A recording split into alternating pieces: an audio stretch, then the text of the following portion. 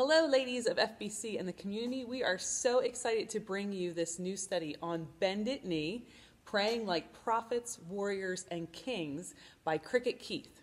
We're excited. It's from Moody Publishers, and we're going to be bringing it to you in a discussion format. So I'm Valerie George. I am the Fellowship Bible Church Women's Ministry Director here, and I'm a part of the teaching team. I help with the retreats. I help with the events.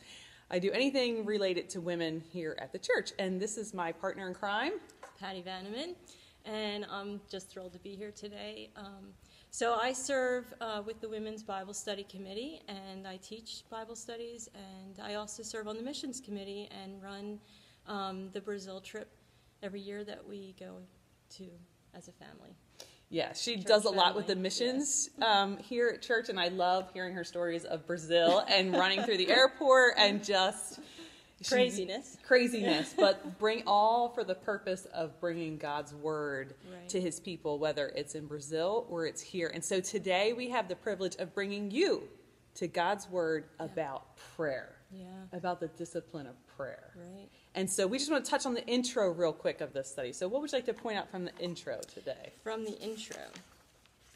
Well, one of the reasons we decided as a committee on this study was really we were hearing the women in Bible study saying to us on a regular basis that they struggled in their prayer life and really didn't know how to pray or how to fit in time for prayer and things like that. Some of the typical issues that even we struggle with, how to pray effectively. And so when we came across this study, it just seemed to really touch that need in a lot of different ways, because not only does this study teach us things about prayer, but it gives us models that we can follow. And so we really liked that about this study. And so one of the things that I liked on page 10 in the book was a quote. I'll just read that. Prayer is not a meaningless function or duty to be crowded into the busy or weary ends of the day. And we are not obeying our Lord's command when we content ourselves with just a few minutes upon our knees in the morning rush or late at night when our faculties are tired with the tasks of the day. Doesn't that sound like our experience? Yes, that's our normal day. You're tired by the end of the day. You're zonked. You're tired. So we can never know him if we use the vehicle of prayer like we use our cell phones. A few words of hurried conversation. And that's so true, and that really touched us because that's what we see as our struggle. And, the struggle of the women in our church. So this is what really drew us to this study. I think that's really good because I think sometimes people don't realize that prayer is a discipline. Yeah. And it's one of the Christian disciplines that we really need to apply in our life. And it's not just a panic button. No whammies, stop. It's not a panic button. Right. It's supposed to be a pattern. Yeah. And so that's really good. And so this study is going to hit on several people from Scripture. And so our first week we're going to talk about soon is Jesus, and he's a model of prayer. And then we're going to get into Paul and Job and Hannah, David, Asa, Jehoshaphat, which is always fun to say, and Nehemiah. And they're the you did that main. Very well. I just enjoy saying that. It's so fun. Man. And that's going to be a great week. We are looking forward to a prayer of dependence is what that topic is going to be. And so I like what you said about model. Tell me more about how to use these as models. What do you mean by that? So what I love, and as I've gone through this study, is first of all, it's not enough to just study God's word. We're not looking to know more about God's word and that be it. If we don't apply it to our lives and really incorporate it into our life, then it's really going to be of no value to us. And so even as I went through this, a lot of what I did is at the end of each lesson, I pulled out what were the points that the person in that prayer used. And we'll go through this with Jesus' prayer, but he models for us different things to hit on: worshiping, confessing our sins, praising God, crying out to God when we are hurting. And we're going to see this in all these different prayers. So there's not just one prayer that we should model, but many different kinds that we can go to for different situations. And so part of our hope and prayer for the women doing this study, and has been for us, is that we would practice it. We would actually sit and do it and spend the time.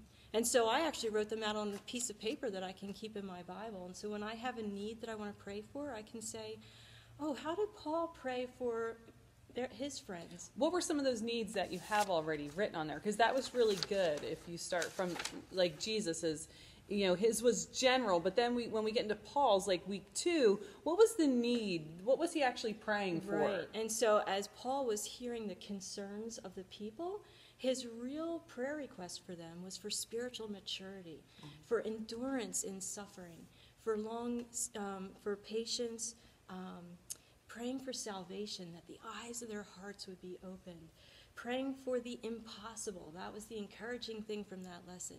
To pray for the impossible in the lives of other people. It's so exciting. Well, I think the key of that is when we want to pray for somebody else, we can look at this model. Right. So for all of those things you That's just right. said, when we have other people that we want to pray for, that we know need the Lord or need something of that, then this is a good model to use. And It so, really like, what is. about Job was, you have for spiritual attack. Right, for spiritual attacks, Job first models for us that he puts his trust in God. And then he takes his complaint to God. It's not wrong to complain to God. And I think a lot of times as Christians, we know that verse from Philippians, do all things without grumbling and complaining. But God's not saying we can never complain. He's saying complain in a godly way. And Job models that for us. How can we take the complaints of this life before the Lord in a godly way, in a God-honoring way? I think one of the key things that I heard you say was that we take it to the Lord. We take our complaints to the Lord. Right. That's the key, because Yeah. he's the one that can fix it. Right. And when we change our thought process and all of that, then he's the one that can fix it. Absolutely. And we have to Yep. believe that, and we have to know that. And so that's what these models are great for. So that's just a few, just to give you a taste for what's coming Yep. with this On Bended Knee study, this study on prayer. I am so excited because prayer is so important. I think of like a toolbox, and so I just crack up because, I dug through my husband's stuff and dug out his toolbox, and I just think of it because within a toolbox you have different tools, right? So you have like a hammer, like we all need a hammer, maybe a paintbrush, maybe a screwdriver, right? Maybe a wrench, all these things, and you need these things to accomplish different tasks Yeah. around the house, right? Yeah. And if you don't have the right tool for the right job, then you're not going to complete the job. Or do it well. Yeah. Right? Right. It's going to fall apart. And we feel that way with prayer. Often we come and we're like, I don't even know how to pray well through this situation, or how to express to God. And certainly we have the Holy Spirit to help us. But we also have these models that we can train ourselves in so that we're not always saying, I don't know how to pray, but now I can pray more effectively. And that's why the right tool works.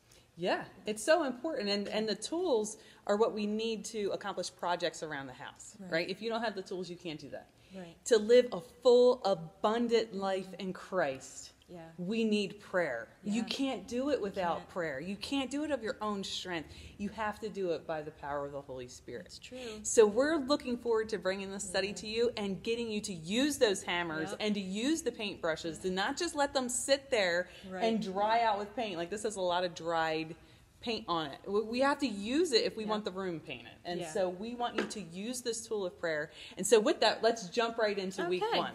All right. Let's move into week 1. So who's week 1 all about? Week 1 is the prayer of Jesus, which, is really the most well-known prayer in the world. I think most people know about Jesus' prayer, which is found in Matthew chapter 6, and starting at verse 9. And so there's 6 things we see that we can pull out as models to use in our prayer time that Jesus modeled for us. And when we talk about modeling, Valerie, I know you know that we're not saying you have to use these exact words. Correct. We're saying here's a format you can use. Fill in your own words. Put Absolutely. it in your own words. And that was Jesus' point in this as well. So we're going to go through this whole week, but I'm just going to give you very quickly what those things look like. So the first was worship. The first area of prayer is come to God in worship. And that's a change in our focus from our circumstances to God. And the second is surrender. And that's a change in our priorities and looking for what God's priorities are. Then the third area was supplication, and that's a change in our dependence from ourselves to God. And then fifth is confession and forgiveness, and that's a change to humility and putting down our pride. And then the last area is protection, and that's a change to trusting God. And so that's kind of the overview of Christ's prayer, and so we want to take some time now and kind of pick that apart a little bit. So why don't we start off by just reading that prayer out loud? Great, that sounds awesome. So I'm going to start at verse 9. Pray then like this: Our Father in heaven, hallowed be your name. Your kingdom come, your will be done, on earth as it is in heaven. Give us this day our daily bread, and forgive us our debts, as we also have forgiven our debtors. And lead us not into temptation, but deliver us from evil. I'm going to continue on with the next two verses. For if you forgive others their trespasses, your heavenly Father will also forgive you. But if you do not forgive others their trespasses, neither will your Father forgive your trespasses. Now, I included those two verses because it's really the only prayer of Jesus where he actually gives us some commentary, some explanation of the things that he asked us to pray for. And we're going to talk about that just a little more in a few minutes. So let's start with day one. We're going to jump into day one. And day one is about worship, and you said changing our focus, which I think is key. And I just want to agree with you on the intro quote by J. Oswald Sanders. I loved it. He says, pray in this way. Like Jesus says to them, this is how you should pray. Pray in this way. It doesn't mean pray exactly this word. We use that as our model, as our format, and we're going to jump into that. He was giving us a pattern to use, not that we have to be verbatim with it. And it's something I've been working on with my kids, is to use scripture in their prayers. And so here's a perfect opportunity to learn how to use scripture in our prayers and make it our own. Right, and that's what's beautiful, even in our relationship with God, is that, if he was a God who just wanted rote prayers, that's what this would be full of, right? But he wants to hear our hearts. He's just trying to help curve how we use those words so that we're praying effectively. And but he still wants to hear our real hearts. Absolutely, he totally does. So let's start with day one, and I love how she just starts the day off with, how do you begin your prayer time? Right. Where do you start your prayers? Like letter A, like where do you start? Like where's the starting line? And for often we go right into, Lord, I need this, or help me with that. We go right into our grocery list. We do. We really do. We go right into our grocery list. And I think about in marriage, if, when your husband comes in the door at the end of the day, if that's what you were hitting him with every day, there wouldn't be a very loving and communicational relationship. That's something I had to learn.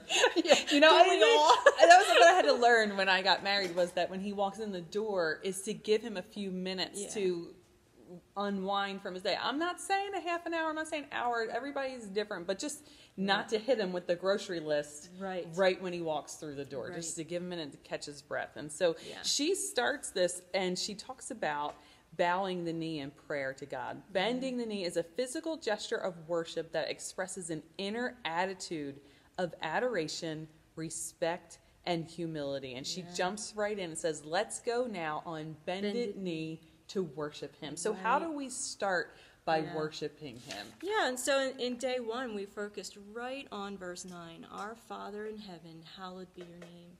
And as you go through this study, you're going to see that, first of all, we're talking about our Father, that very personal, parental child relationship.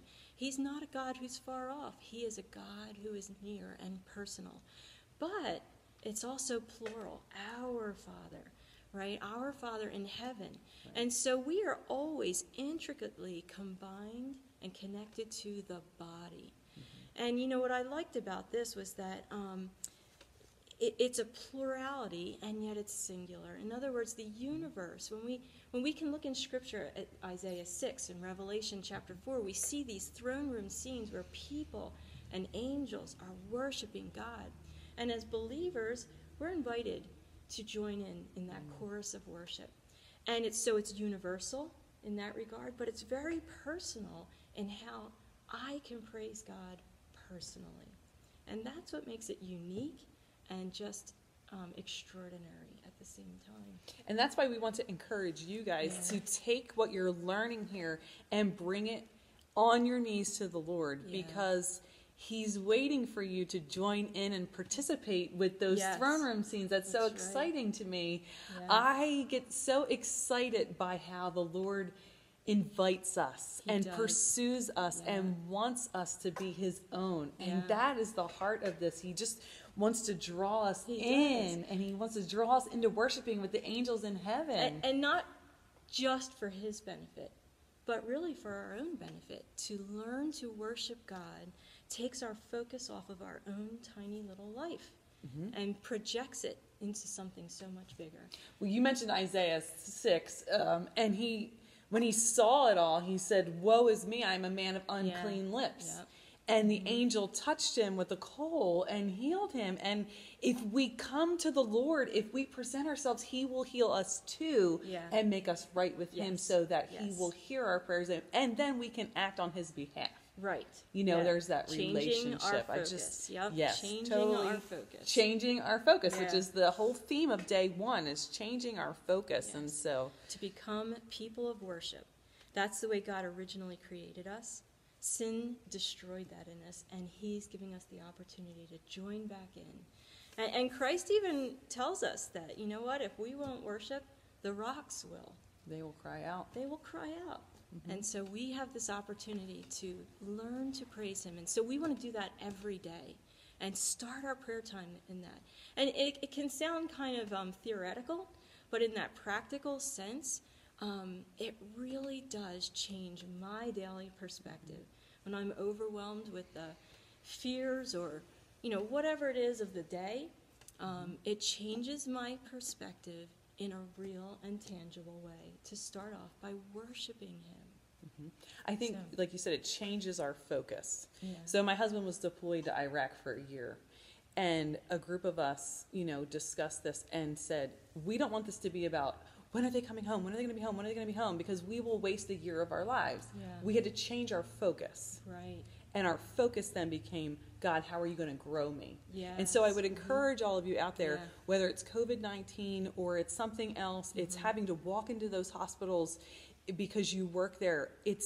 I can't imagine the fear that you feel, because I feel the panic just walking into the grocery store today.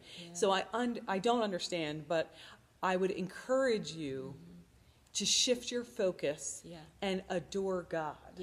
And I know that sounds so simplistic, but it's so deep, and it will really change you from the inside out. It will bring peace. It will bring joy.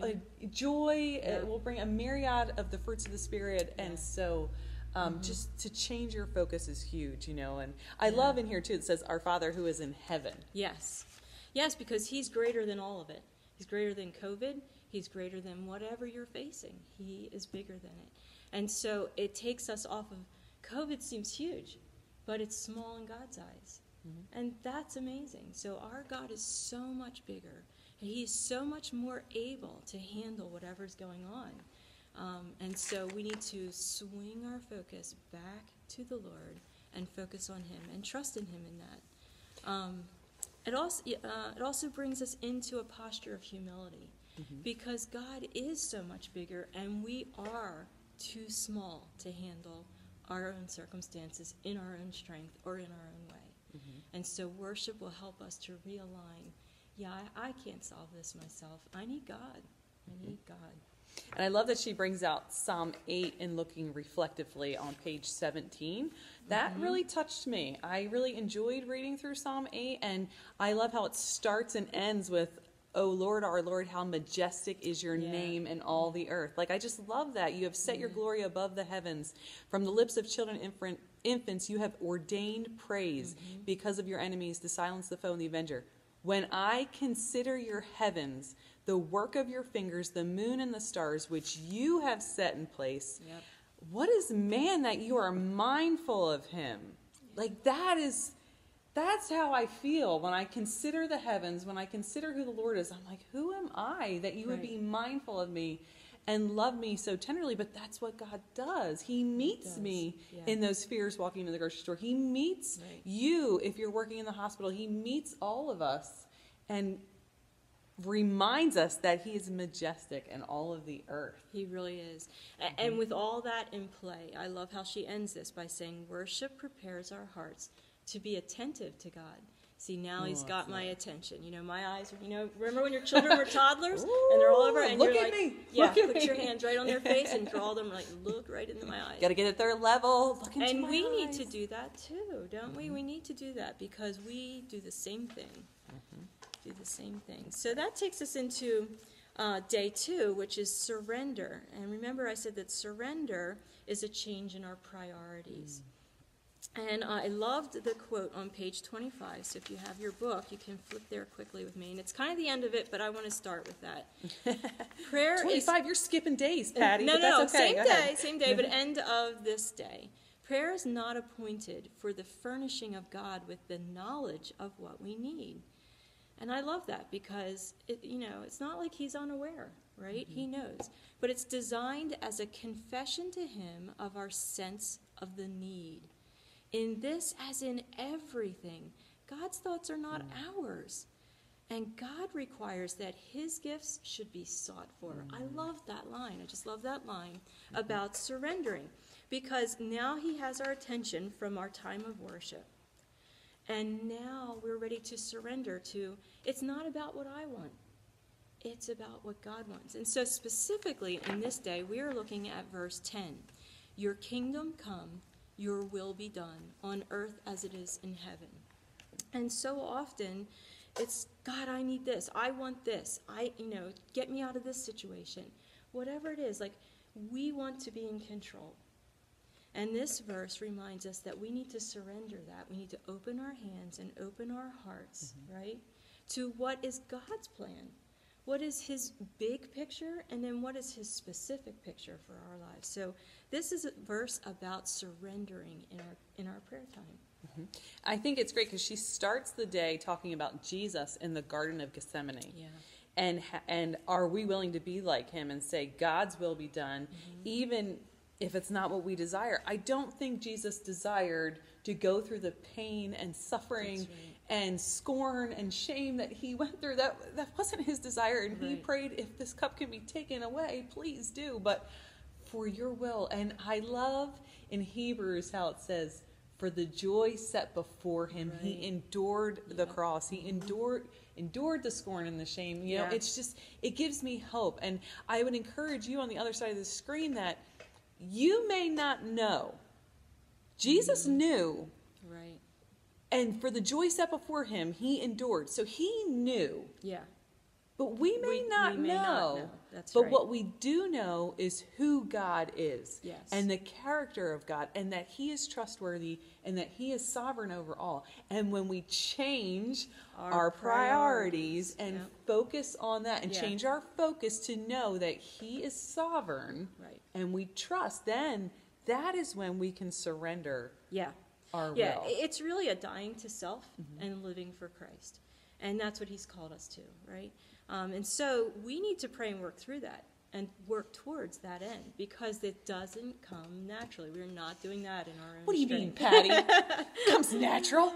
We can all just surrender ourselves to God's will, somebody else's will over our own ideas and perfect plans for our lives and our children. And we do, isn't it? We can say we agree to it in that big sense, but when it comes to the day-to-day, right? How am I living my life today for Christ? Have I studied God's word so that I'm ready to serve, so that I'm ready to testify, so that I'm ready to meet a need? Or am I all about me and what I want to do today?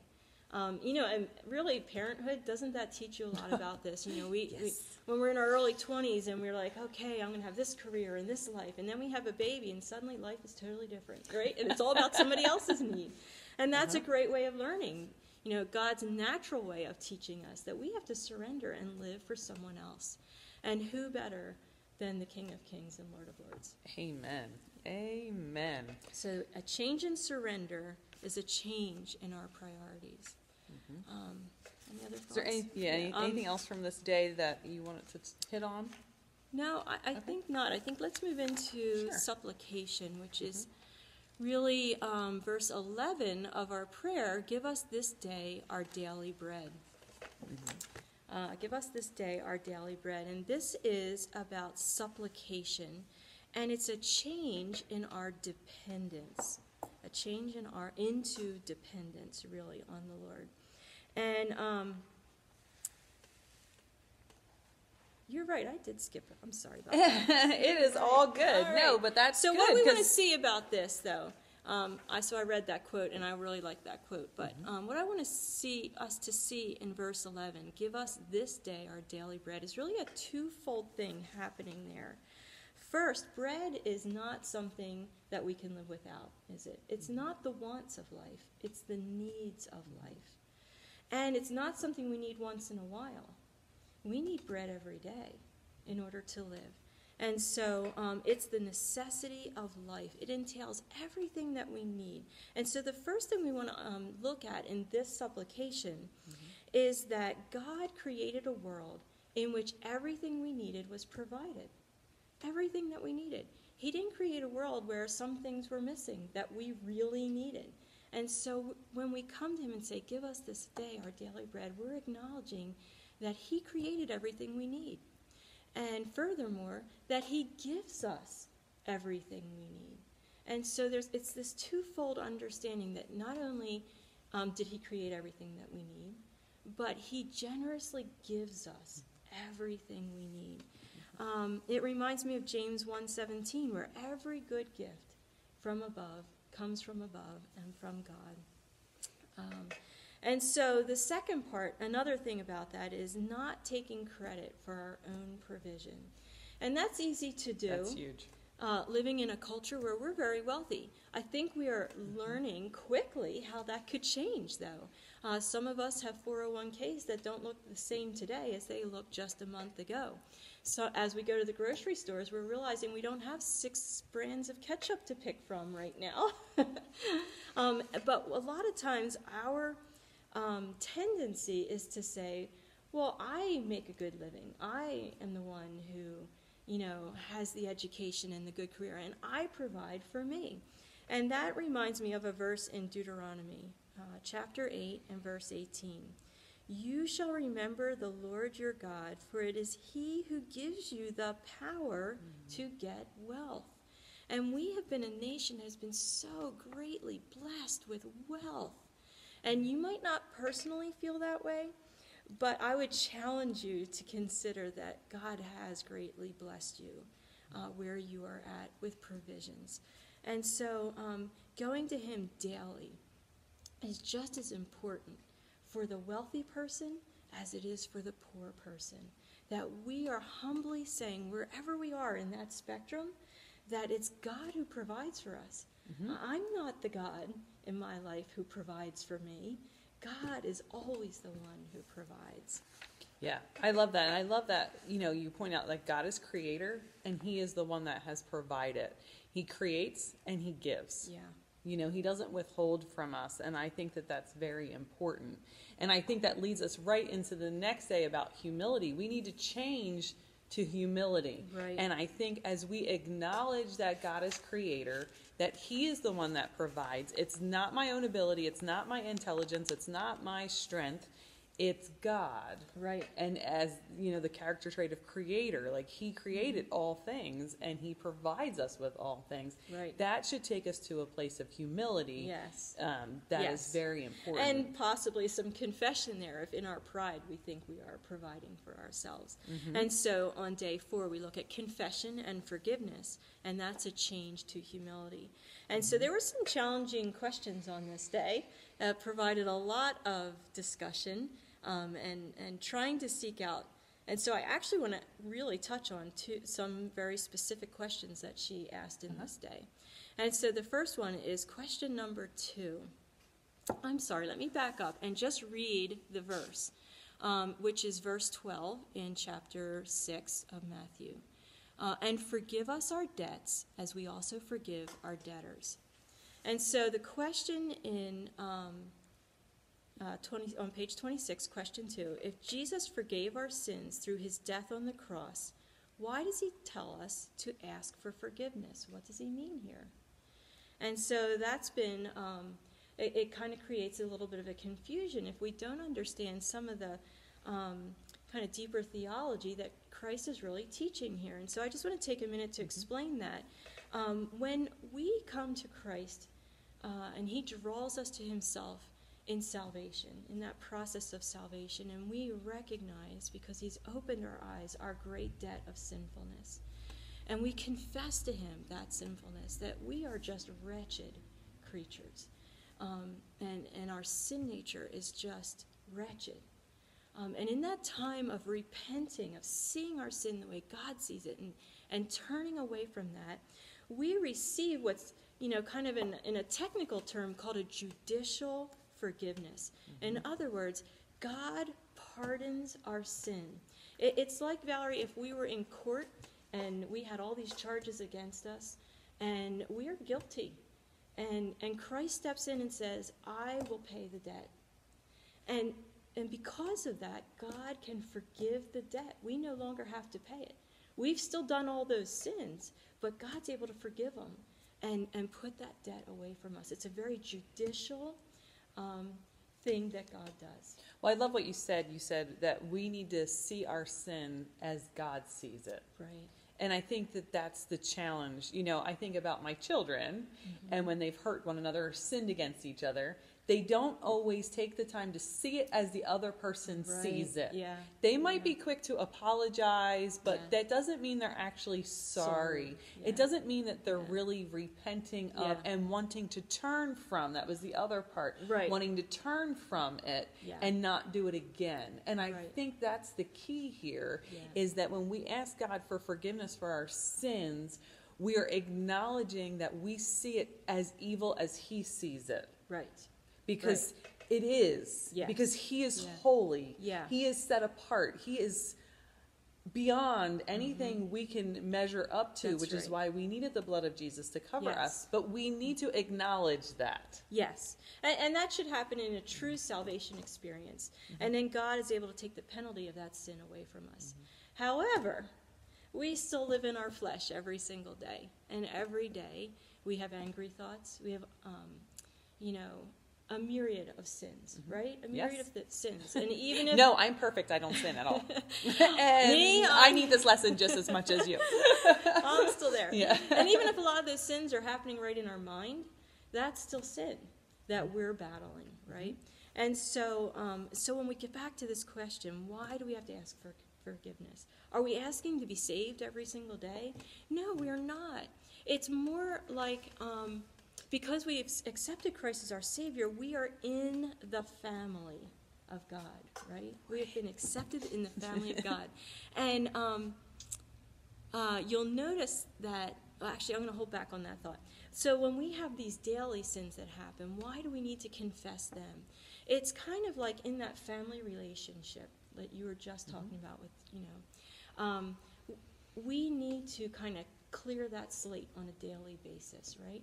And so when we come to God and say, you know what, I lost my temper with my husband, or I was short in the way I responded to this person, and I'm just asking for forgiveness. It's kind of a parental forgiveness, okay? It's where we're saying, let's clean up the dirt of the day and restoring that relationship with God that is open, right? And so our prayers are going to be heard, and our spirit's going to be back to a place where we can hear from the Holy Spirit through the Word with an open and clean heart. And so it's not praying for a salvation forgivenhave again, correct, or a judicial forgiveness, but more that family, parental forgiveness from God for those daily things that have been done throughout the day. Well, I think you hit on it when you said restoration. Yes. It's to restore a broken relationship. Right. When you sin against someone, you have broken the relationship. Right. And there needs to be restoration for that. And so God's reminding us, forgive us our debts, forgive us for our sins, as we also then have to forgive others. Right, and this is where it gets tricky, doesn't it? It's so fun. I love how God challenges me every day. But what's really cool is that Jesus actually gives us, this is where he gives us a little bit of commentary. So we skip down now from verse 12 to verse 14. And so let's just read that out loud again. Mm-hmm. For if you forgive others their trespasses, your heavenly Father will also forgive you. But if you do not forgive others their trespasses, neither will your Father forgive your trespasses. And so this becomes the question of, well, what's happening here? How come I'm not going to be forgiven of my sin? And again, it's still in this whole family relationship. First, we're confessing our sin to God as our Father and restoring that relationship. Now I'm offering forgiveness on this level, in between, those interpersonal relationships. And again, we're not talking about the forgiveness related to salvation, that Correct. judicial forgiveness. We're talking about that parental forgiveness. And so if we are not forgiving others, then our relationship with God is still not right. And it really doesn't matter whether the other person is sorry or not. Right? People have such a hard time with that part of it. We all have a hard time with that part. And you know what? I don't take that lightly, because some sin feels unforgivable. But note the word feels, right? Because there is no sin that is beyond the grace of God. God can forgive our sins. However, when we've experienced the hurt and wounding of others, it can feel unforgivable. And so we recognize that can be a process, right? And so what we need to bring to the table is the desire, is the obedience. God calls us to forgive. And so we forgive and we trust him for our feelings to catch up, right? Yes. Because sometimes that's hard to do. And sometimes that's a process that we have to work through. And Valerie and I would both say we are not counselors. Correct. But that doesn't mean that sometimes we don't need counseling in that process and help along the way, and that's what the body is for. Yeah. And so we really want to be sensitive in talking about this. We're not making it a lighthearted thing. No, I think it's important. Something that stood out to me on this day's lesson was Ephesians 4:32, and it jumps right into Ephesians 5 after that. But be kind and compassionate to one another, forgiving each other just as Christ in God has forgiven you. And I think that's key, because we can't forgive others until we understand how much Christ has forgiven us. So, when you go through Easter week and you watch these different movies or different plays about it, and you see the visual of what Jesus went through for us, and then you see him hanging on the cross, and then from the cross he says, Father, forgive them, they don't know what they do. Right. That's our model. Yes. That's our model. And so it doesn't mean it's going to happen immediately. Like you said, sometimes it can be a process. The feelings will come along. But when that's our focus, like you were talking about change in focus, when our focus becomes Christ died for me on the cross, when you think about what that means and all he went through, then we can begin to forgive others, whether they're sorry or not, because he forgave us before we were sorry. He forgave them before they apologized. So it's just really, it's really important. And it's entrusting that situation to the Lord. And so that's why this is a change in humility, because whether it's confessing our own sins or forgiving others, it's a humbling process in our own hearts. And it's a letting go of that need for justice and entrusting that justice to the Lord. And it's also recognizing that we've had mercy given to us. And so justice, we've been spared justice. And so we want to model in our prayer, and then hopefully in our walk with others, that mercy that Christ has shown us. If you have any questions about any of the things we talk about today, please leave them in the comments underneath the video, and we will be happy to get back to you, to get someone to get back to you, because these are deep, hard truths. And so we're not trying to make light of it, but we have limited time. Right. So, but if you have questions and you want to dig deeper, we're here for you, and we want to meet you in that need. So just leave some questions, message us privately, and we will be happy to talk with you and meet with you. Okay, so let's move into day 5 on that note, and that's the change to trust. That's right. What does that mean? What are we talking about here? So let's just read that last verse. And lead us not into temptation, but deliver us from evil. And it's about protection, which, as you said, is the change to trust. And so what we see is, if we look at the original language, this word temptation often gets confused. People think, okay, we're asking God not to tempt us. But in James it says God never tempts us.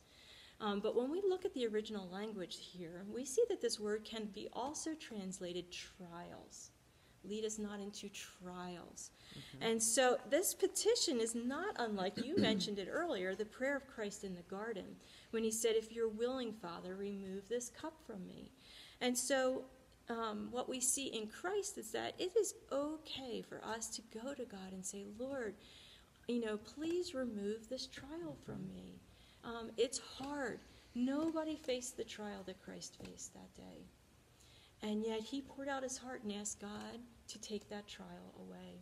It's about trust because, as we saw in the life of Christ, the trial wasn't removed, right? Christ still went to the cross. And he finished up his prayer by saying, but not my will, but yours be done. And so there's this trust. Lord, we don't want trials. We don't want suffering. Nobody does. Nobody does. Nobody does. And so it's okay to take that to the Lord. We don't have to soldier up just because we're Christians.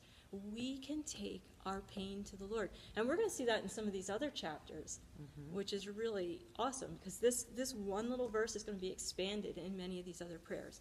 But we are frail people, and we don't want to suffer. And so Christ is saying it's okay to remove the trials, but I will follow you regardless. Amen. And then the other part of that is to deliver us from the evil of this world. And so that's about putting on that spiritual armor. So we're really talking about sanctification. That spiritual armor that we want to put on is the sanctification process. So what does sanctification mean? Help us out. That's a big theological word. What does sanctification mean? Help us out. So sanctification is that process in our lives that begins the moment we get saved, really. It's God changing us from one likeness to another, right? From one grace to another grace. And we become more like the image of our Savior, Jesus Christ. And that happens in sometimes very quickly, and in other ways it's a slower maturing process. And it's a work of the Holy Spirit in our lives. But we work in companion to the Holy Spirit in that process. And so what we bring to the table in the sanctification process is obedience. We submit ourselves to the Word, right? And so we need to be in it, studying it, and applying it to our lives. And then surrendering ourselves in prayer and trusting Him and obeying the commands of the Lord as we learn them. And that's a fast and slow process over the course of however long the Lord gives us, from the moment of our salvation until He glorifies us in heaven. I love what she says on page 32 about sanctify. She uses the root of the word, and she says it means to set apart for special use. A believer is to be distinct from the world's sin, its values, and its goals. And I think that's key of everything you just said, is that it's a process in our lives to distinguish us from the world. Yeah. That we are set apart for use by God to bring glory to His name. I think the root of this whole prayer is that Jesus would glorify God and do His will. And so as we look at this, we look at how God is going to sanctify us that we can bring glory to Him.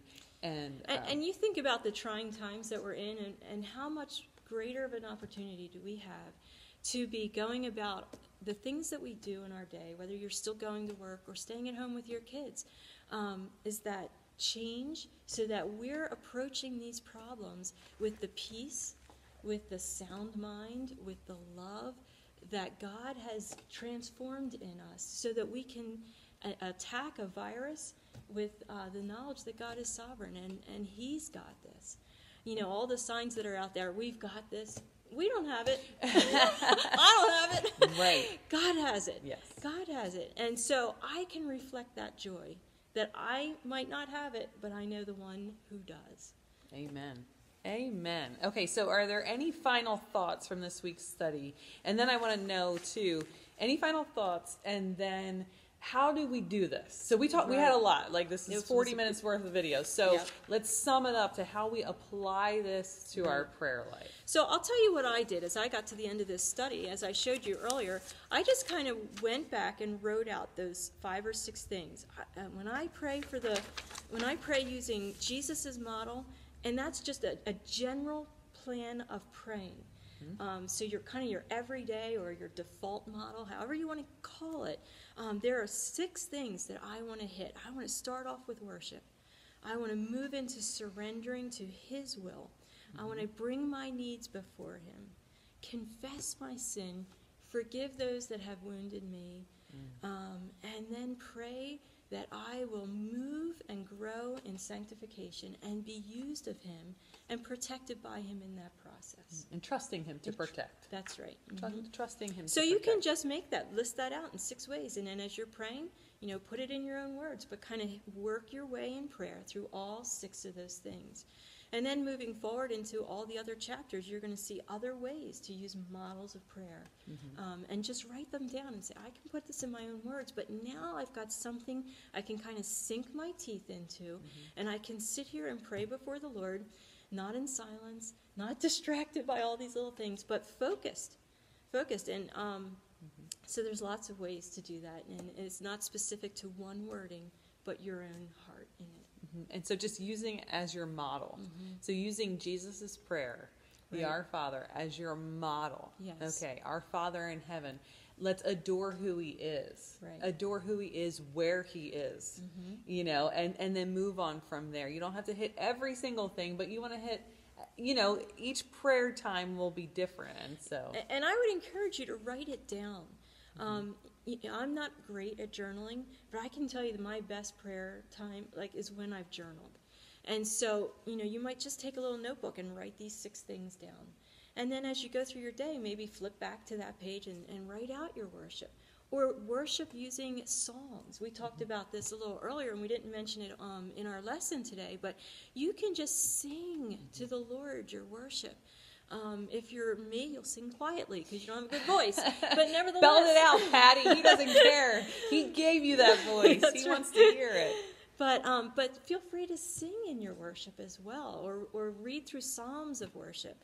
And then when you get to supplication, another thing we really didn't talk about, but we could talk about quickly, is maybe dividing out your prayer list for your days. So maybe one day you pray for those that you care about who aren't saved. And that's just your focus of supplication on Monday. And maybe Tuesday is all of your family's needs and the different things that are going on.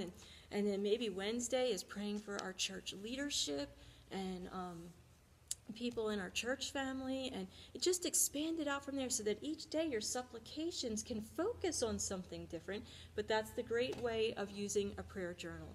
I think that's a good point, because sometimes we can feel overwhelmed by all the prayers, by all the prayer requests, and it can just feel like a weight on us. And God doesn't want us to feel that way. Right. He wants us to take our time and really change our focus to worship in him. Yep. So, well, thank you so much for this time together. I think it's been, hopefully it's been beneficial to you. I know it's been beneficial to me. So I saw, you could see me taking notes and as she was speaking, Patty. So I thank you for that. So let's close our time in prayer. Okay. And we'll go from there.